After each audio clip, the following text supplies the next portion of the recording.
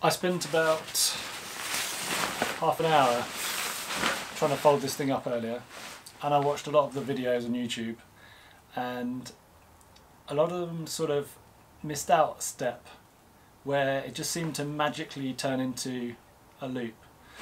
So I thought I would demonstrate it with an explanation.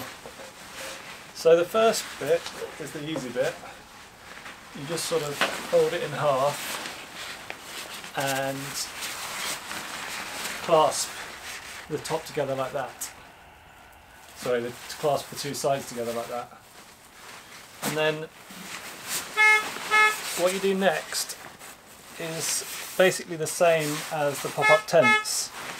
You fold what was the top edge, the top edges of the camper van inside this loop.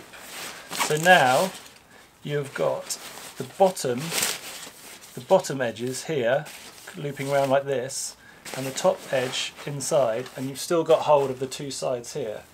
Now you fold the two sides one inside the other, so that you've now got three loops. You've got the bottom edge here and the two sides here, and the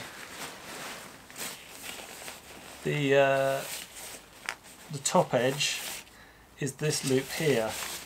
It's going in, so you've got 1, 2, 3 loops like this. And it's not quite magic like it looks like in the other videos. So I hope that helps.